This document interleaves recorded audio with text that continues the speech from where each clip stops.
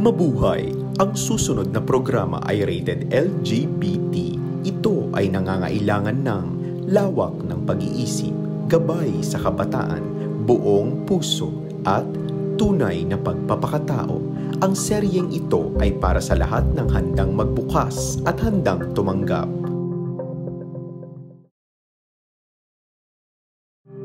Mabuhay! The following program is rated LGBT. It requires liberated thinking, guidance for the youth, benevolence, and truthfulness.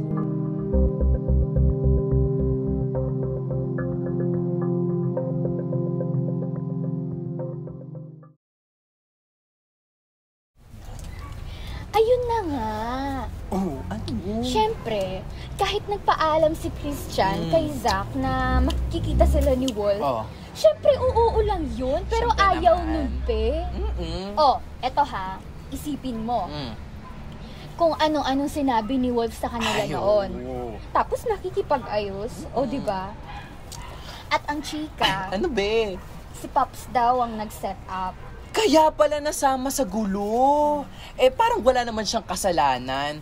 Siyempre be, peace-loving si Pops. Ayaw nun nang may mga magkakagalit-galit. Tsaka, tropa niya yung mga yun. OA lang si Zach. Hindi ako OA. Ayoko lang nalalapit ka pa sa Wolf na yun. Tsaka sabi ng kuya ko, kaya ganun daw siya mag-react dahil may gusto siya sa'yo. Tsaka, bakla din daw yun. Karamihan sa galit sa bakla, bakla din. Kahit ano pa siya, kaibigan ko siya. Tsaka lahat naman ng tao nagkakamali. Mag-ayos lang kami. Huwag ka nang mag-overthink. Tsaka isa pa, nakukulitan na rin kasi ako kay Pops. Kaya hayaan mo na. Mas magaan sa relasyon yung wala tayong issue sa ibang tao. Ang chismis, si Christian ang may kasalanan kasi alam na ayaw ng boyfriend niya. Sumigi pa rin siya. Pag pinagbawalan ng jowa, may something man o wala, lalo na kung para sa peace of mind, gawin mo. Responsibility mo yun sa mahal mo. I'm sure, damanan ni Christian na may issue tong si Saki Wolf. Dapat, gets niya na yun. Hindi ba dapat gets na ni Zach yun? My God!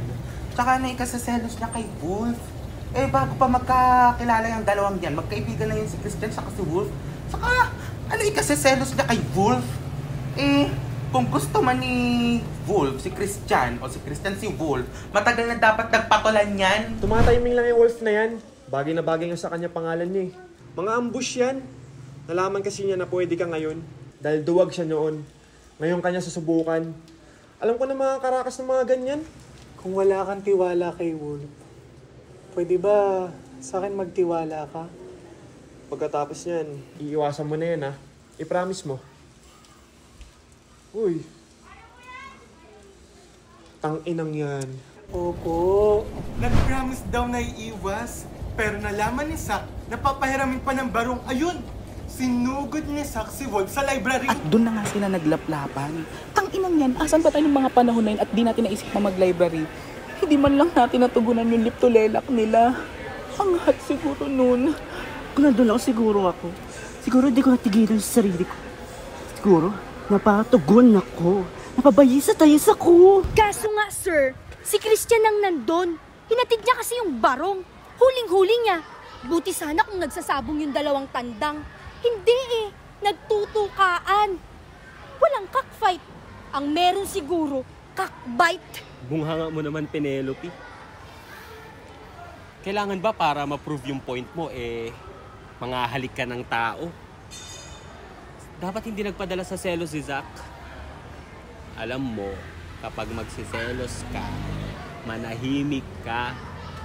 Kasi sure na sure ako, the more na kumikilos ka habang nagsiselos ka, the more na lalaki ang problema.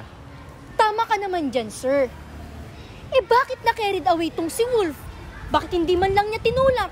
So, totoo ang chismis. Di ba pwedeng na blanco lang? Na blanco, na palaplap?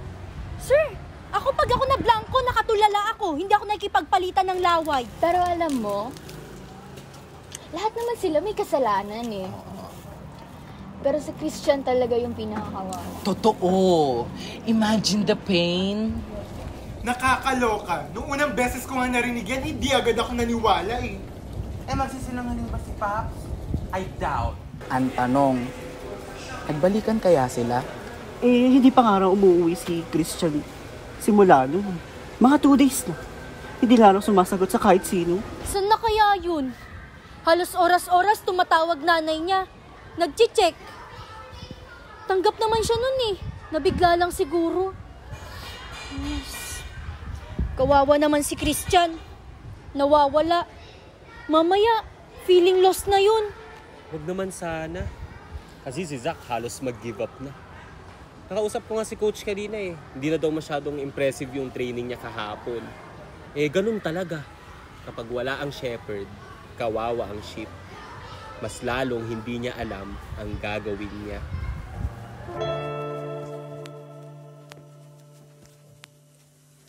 Bakit nga ba itong agwat natin pinipilit palawakin? Pero habang mayroong bumabalakid, ang pag-ibig lumalalim. Tila tala sa tala ang layo at di ka matanaw.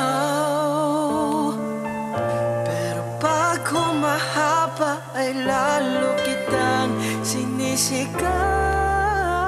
Maging ang laot, walang takot na tatawirin. Kahit talo na umabot sa papawirin. Sa manda ko'y pinangakong makakarating. Ikaw ay makapiling. Gagawin ko lahat upang sa uli, sa uli, sa uli ay tayo. Kung kailangan kong tahakin ang kilometrong layo, kilometrong layo.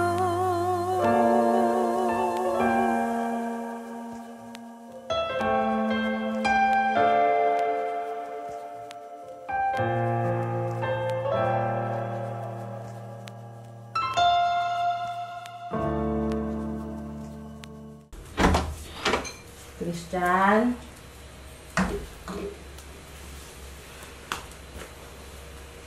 Gising na. Nagagabi na naman. 2 days ka na dyan sa kama. Gumising ka na. Ma'am, ayoko pong bumangon. Doon ka muna sa sofa. Ako naman dyan. 2 days ka na dyan. Ako naman. 2 days na po pala. Oo. At 2 days na din ako natutulog sa sofa. Katigilid ako matulog doon. Gumising ka na dyan. Kumain ka na.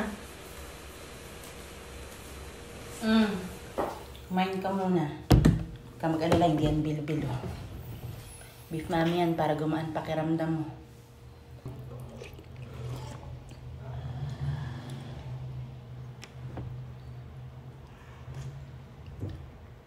Masarap. Opo. Parang guminhawa po yung pakiramdam ko sa sabaw.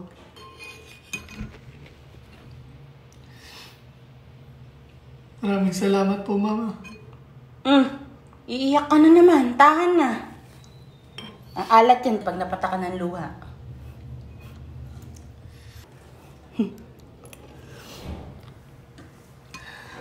Maraming salamat po, Mama.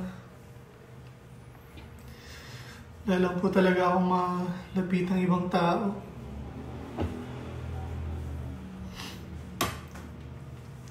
Maraming salamat din po dito sa Mami.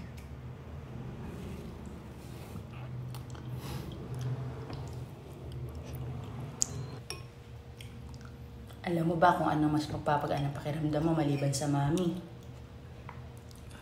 Ano po? Daddy.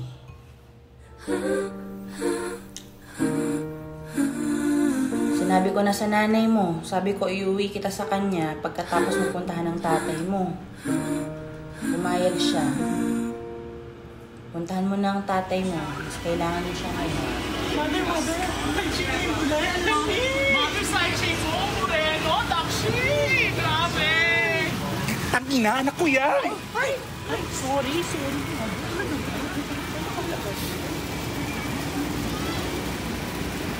Chan-chan?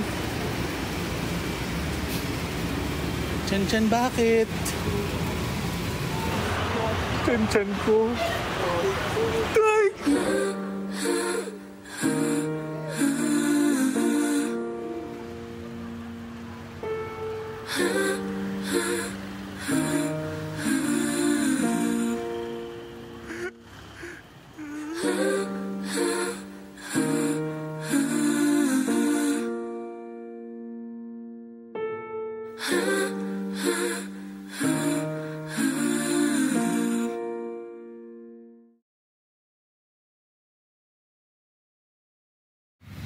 Ang hirap naman po maging... Magi ka mambabarbash ng ganyan. Babae o lalaki, bakla o tomboy, langgam, ultimo kuto, lahat nasasaktan. Wala yan sa kasarian. Ano yun? Ang galing-galing natin magsabi na lahat tayo may karapatang magmahal. Pero pag nasasaktan na tayo, isisisi natin sa kung ano tayo. Hindi nyo naman po ako maintindihan, tay. Kasi po, kayo po nanloko kay nanay. Ako pong niloko ni Zach at ni Wolf. Paano namang hindi kita maiintindihan? 30 taon kong niloko yung sarili ko. Ba't ganun po, tay? Parang ang hirap maging masaya. Parang kailangan laging may lagpasan. Laging may masakit. Tapos ang masaklap pa, kapag nasasaktan ka, ang gusto mong magtanggal ng sakit sa'yo ay yung mismong taong nanakit sa'yo.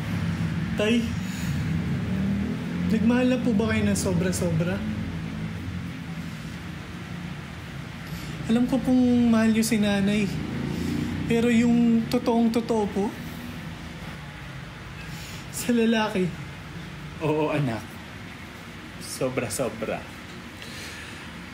Nasasaktan ako kapag nasasaktan siya. Tay.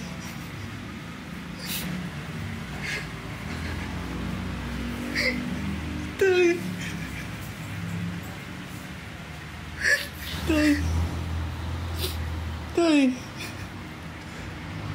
Siguro, anak, hindi ako naging mabuting asawa sa nanay mo. Hindi rin ako naging mabuting tatay sa'yo. Pero mabuti akong tao. Naniniwala ka ba doon? Opo, tay. Hindi po ako nagalit sa inyo. Kasi hindi ko naman po alam kung anong nangyari. Oo, di nasagot na yung tanong mo. Gaya din sa jowa mo. At kay Wolf, hindi po mo pa naman alam kung anong totoong nangyari. Hindi ba mas okay na makausap mo muna sila bago ka tuluyang magdesisyon? Kung saan ka talaga magiging masaya? Desisyon po, tay. Hindi po kailangan palaging masaya. Dapat laging mabuti. Alam mo na, buti na lang hindi kita naging kabatch. Kung hindi, first runner-up mo lang ako. Tay. Matalino ka. Alam ko, this time, utak mo naman ang papaganahin mo. Kaya alamin mo ang lahat. Kahit gaano kasakit, at pilitin mong unawain. Pag nalaman ko po ba lahat, mawawala po ba lahat ng sakit na nararamdaman ko? Hindi. Pero matatahimik ka. Utang mo yun sa sarili mo. Katahimikan. Kapatawaran. Hindi naman lahat ng pagpapatawad ay may pagbabalikan. Pero ang lahat ng pagpapatawad ay may kapayapaan.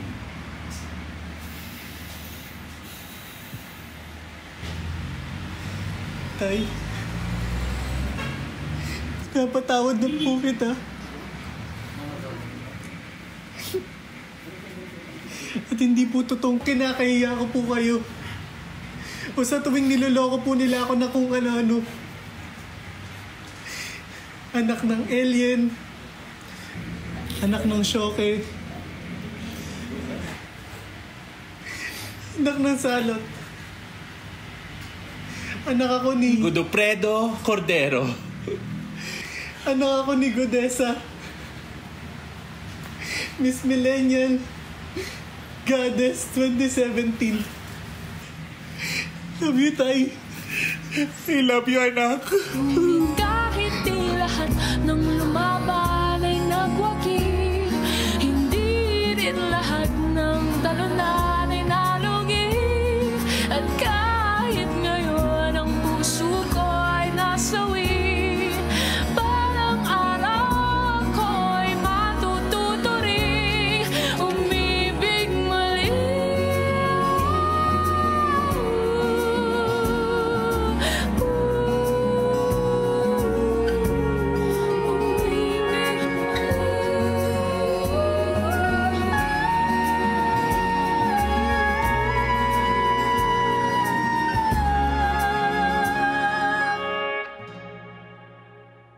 Ngingiti na lang,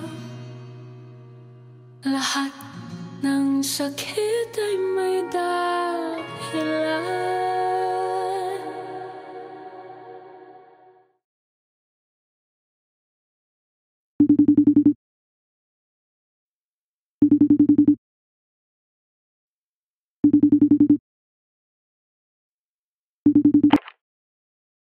Shepard? Oh. Sorry, ngayon ko lang chinek yung phone ko. Alam ko namang galit ka eh. Hindi na ako galit. Hindi na galit? Pwede ba yun? Bakit kayong mga taga-simbahan? Ano? Ano kami? Ano na ba tayo? Ano sa tingin mo? Pwede ba tayo mag-usap? Kailan? Ngayon? Ngayon? 3 a.m.? Papunta na ako sa outreach ng school sa Payatas. 4 a.m. magkikita-kita. Ayoko malate. Community service ko yun dahil sa absences ko. Oo, ngayon. Sa court. Pwede? Sige na, Shepard. Please. Please, Shepard. Sige. Hintayin kita. I love you.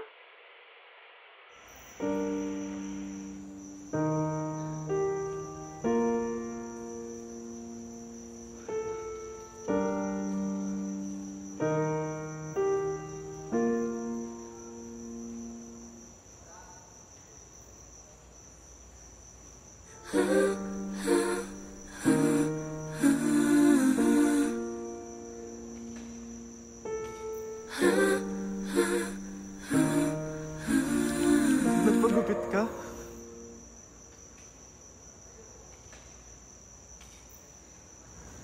Oo. Ayusin na natin yung problema natin. Bukas lang wala na tayong problema. Parang mababaliw ako. Kasi tagal na natin din nag-usap. Tsaka hindi nagkikita. Christian, mahal na mahal kita. Hindi ko kayang hindi. Kaya mo. Yung huling taong nagsabi niyan, kaya niya na. Hindi, Christian. Hindi ko kaya. Hindi. Hindi ko kaya. Ayoko. Akala ko ikaw na. Ayoko, Christian. Ayoko. Hindi ko kaya. Akala ko hindi nasasalanan.